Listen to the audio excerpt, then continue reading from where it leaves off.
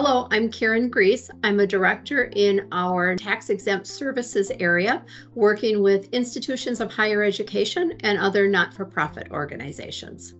What is the Inflation Reduction Act, or IRA, and why is it important? The IRA, or the passage of the Inflation Reduction Act, is really an exciting time for our tax exempt and public sector entities. The goal of the IRA is to incentivize, through tax credits and other opportunities, a transition to cleaner energy production and move away from our fossil fuels. The IRA itself is the largest effort in U.S. history as we look at providing incentives, or $500 billion in tax credits and direct funding to encourage the adoption of clean energy options, energy conservation, and other energy efficiencies. Most of the tax credits, when we think of the IRA, most of the tax credits themselves are available to qualifying projects until 2032. So we have an additional 9 years in which to capture these opportunities that are under the IRA. While some existing tax credits have already been in place for some time, but there are new ones for specific types of energy sources, certain construction projects, certain clean energy programs, or even as we look at our electric vehicles, having the opportunity to have a tax credit as it relates to placing in your fleet electric vehicles. The IRA itself also has over $40 billion in competitive loans and grant funding, which is available for clean energy and carbon reducing projects. So the Act itself is quite expansive when we look at what it's doing to promote non-fossil fuels. How can public sector entities take advantage of IRA tax credits and incentives? This is what's exciting about the IRA, is that historically, non-taxpayers, our tax-exempt and public sector type clients, have not had access to clean energy tax credits, which have been around for many years. Our for-profit brethren had the opportunity to take advantage of these credits, but again, they're available to us. The IRA changed that, and now those credits are open to us, and we need to be looking at the opportunities that are before us. In addition to our clean energy credits, many tax-exempt organizations and government entities are eligible for a direct pay provision under the Act. As a non-taxpayer for qualifying clean energy projects that were, as I said, previously available only to for-profit entities. For example, a tax-exempt entity could receive a payment of 30% of the cost of an electric vehicle, assuming certain qualifications do exist and certain limitations are met. In addition, tax-exempt entities that construct clean energy capital projects, such as a solar project, may be eligible to receive a direct pay tax credit of 30% or more of the cost of the qualifying property that actually is in the project. So again, these are significant dollar amounts as we think about opportunities that are available to our clients. Gideon, do you want to talk about some of the details as far as qualifying for the credits? Sure, thank you, Karen. And my name is Gideon Bradman. I help lead our energy and infrastructure group at Baker Tilly. And as Karen was saying, the Inflation Reduction Act has a tremendous amount and type of tax credit funding available to qualified energy projects. And the question is, how much of an incentive could this really be? And that really depends on the type of capital project that you may be building. So an investment tax credit, which is a type of incentive under the tax code that was bolstered by the Inflation Reduction Act, is one area that has a big opportunity for taxpayers and non-taxpayers alike. And the amount of the credit that you might get on a qualifying project will depend on a number of factors. First and foremost, what are you building? Certain types of energy property, things like solar, wind, hydroelectric, geothermal, as well as combined heat and power and other types of qualified projects, are specifically included as being available for the investment tax credit. And so you get a base credit for just having a qualifying type of project planned and built. In addition, the the Inflation Reduction Act took some specific policy decisions by trying to favor and give more of a tax credit to the taxpayer or the non-taxpayer for doing some specific things. They specifically want to encourage the paying of prevailing wage and the development of apprenticeships. And so there is something called the prevailing wage and apprenticeship requirement, which we'll talk about more later. And if you follow the prevailing wage and apprenticeship requirements, that is a significant multiplier to the value of your potential tax credit. Also, if your facility is located in what's called an energy community, which is a community that has historically had a lot of its business income and tax revenue come from traditional energy industries like oil, gas, and coal, the Inflation Reduction Act wants to give extra emphasis to those communities during the energy transition. So you would get an additional tax credit benefit for being in those areas. Similarly, if you're in an economically disadvantaged area or an environmental justice community, as it's called, those projects in those locations can also have extra tax credit benefit as part of these incentives. And what's also very interesting and important about the Inflation Reduction Act's enhancement of these tax incentives is that for the first time, tax credits like these are now transferable. So historically, the taxpayer or the non-taxpayer who earned the tax credit needed to either self-consume them or have a tax partner in order to monetize the credits. But under the Inflation Reduction Act, these credits are now transferable where you can transfer and sell those credits to a third party. That allows more entities and more partners to be able to take advantage of the Inflation Reduction Act tax credits. Now, for nonprofits and non-taxpayers like colleges and universities or cities and towns, you would be eligible for what's called the direct pay provision. So there's no need to sell the credit because you would be directly available to get the credit from the Treasury.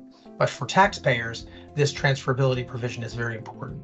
The rules and the calculation of the amount of the incentives are complex, and it'll depend very much on the specifics of the project. We help clients understand what they're eligible for and how they can best claim the maximum credit.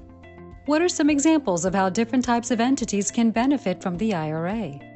Institutions of higher education are important beneficiaries of a lot of these incentives, as we've talked about.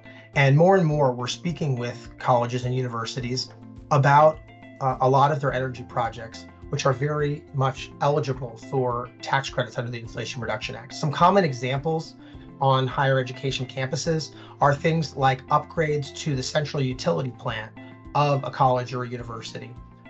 For example, many colleges and universities, especially older ones, have central utility plants that provide hot water, steam, and electricity in many cases throughout the campus. A campus is often run like a small town or a small city, and this is really the power plant at the heart of the campus.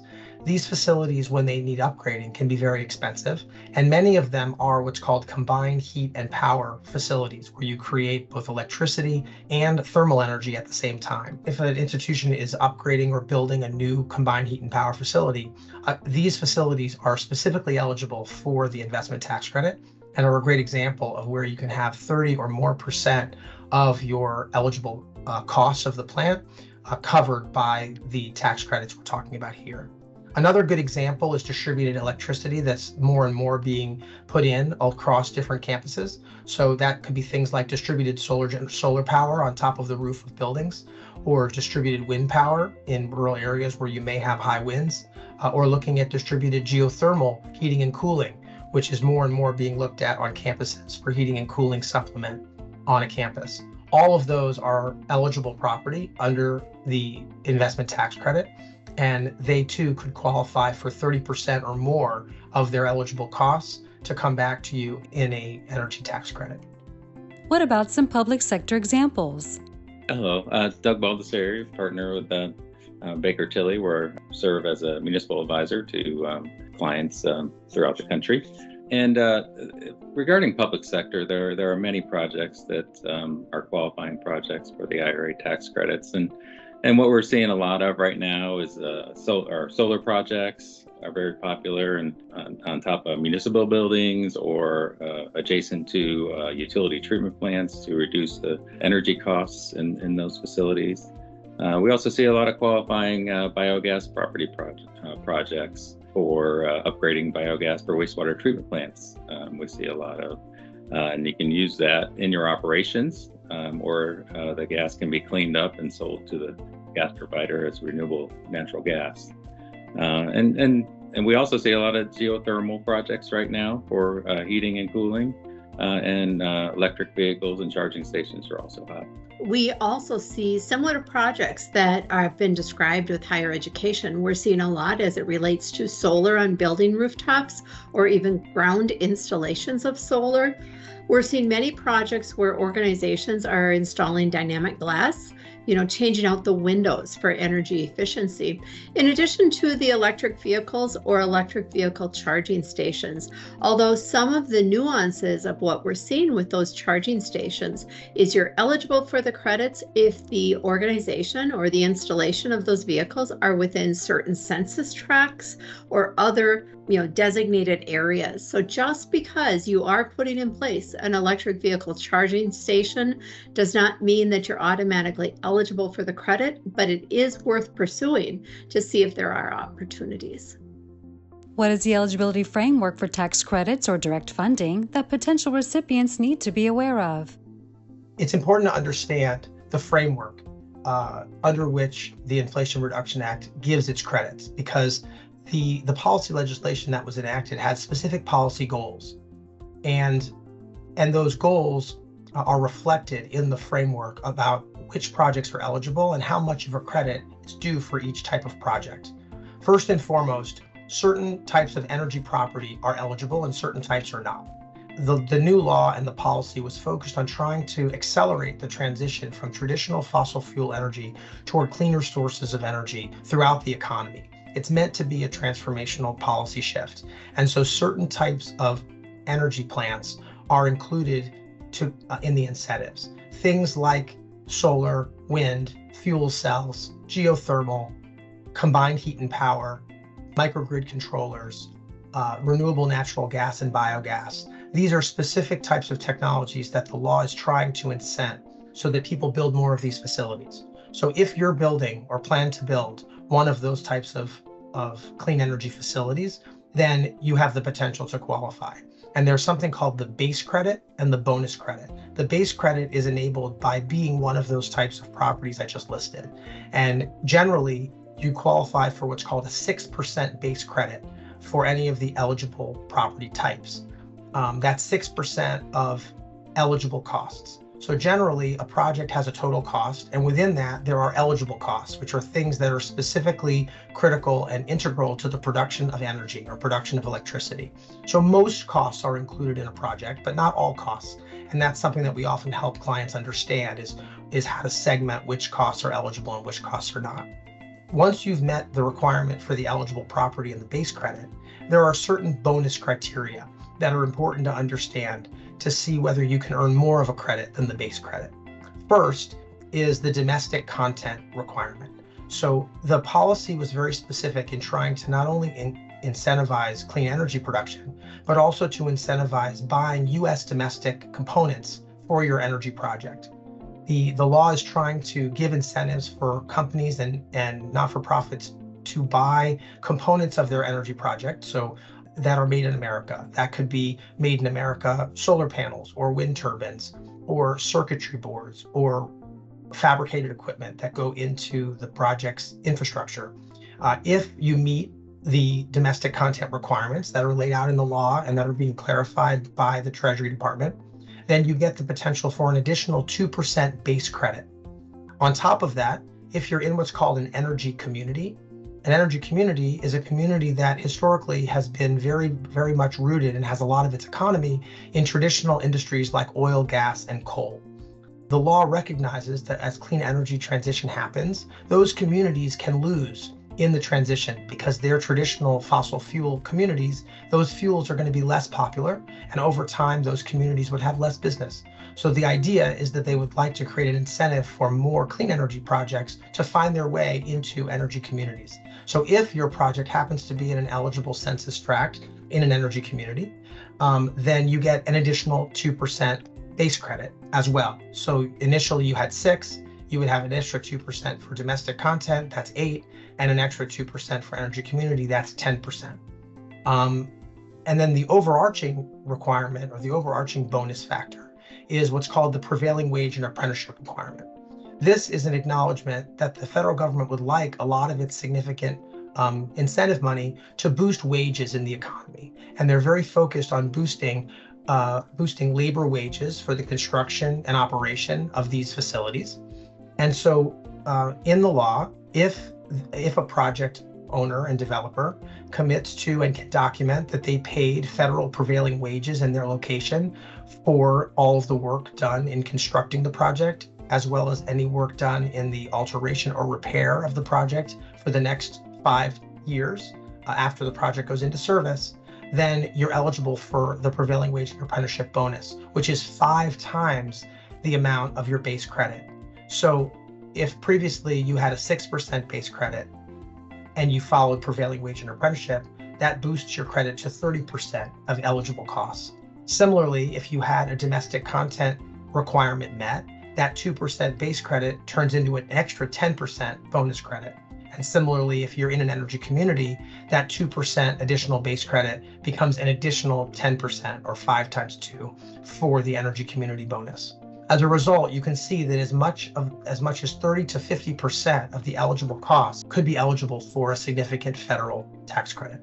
Finally, there's something called the environmental justice criteria for wind and solar projects. It only applies to wind and solar, and it's a competitive bonus. But there too, if you're in an economically disadvantaged community, you can apply to potentially get an additional 10 or 20% of your eligible costs additionally added to your investment tax credit. So as you can see, there's a tremendous opportunity here for having a significant amount of the eligible costs of your energy project covered by this tax credit. So it's important as you look at your projects that may be eligible, that you understand what you may be eligible for and how that may apply in your specific situation for your specific project. This is something that Baker Tilly often helps clients with, to understand what you may be eligible for and how you can best maximize your credit. It's also important to note that there are time requirements for the incentives under the Inflation Reduction Act as well. While this is at least a 10-year tax credit regime, there is particular emphasis to try to accelerate the beginning of construction for these projects as soon as possible. So in the law, there is an advantage to having your project begin construction between now and the end of 2024 and come into service shortly thereafter. If you're able to meet that begun construction requirement, you're able to maximize the credit available. After December 31st, 2024, there is a slight change and modification in which types of projects are eligible. And so it's important to do your best to accelerate the beginning of those projects where possible. What are the essential next steps for organizations to maximize their savings with the IRA? There are many variables for an organization to consider when determining the optimal tax credit grant and loan funding mix for a project. With so much funding out there available right now through the IRA and other federal programs, state programs, it's important to develop a plan with your financial advisor to make sure you're maximizing the funding and incentives for your projects. It's also important to note that although there has been additional guidance provided recently regarding these tax credits, we're still waiting on federal agencies to release additional significant guidance, which could provide additional information regarding these tax credits and how it can affect you. You want to evaluate your project landscape. Look at your prior projects, current projects, and future projects. I mean, if you had a project previously that didn't make financial sense and it was you think it was a qualifying project, it's probably a good idea to take a new look at it now and analyzing how these tax credits could change that answer. If you have a current project that didn't factor into the tax credits that are available now, well, you should relook at that project and see how that might change your answer. And then if you have future projects planned, make sure you include the IRA tax credit analysis in those future projects. Also, for deferred maintenance and other capital projects that involve energy efficiency, renewable energy, and other eligible components, it's important to factor in the IRA and how that could affect things.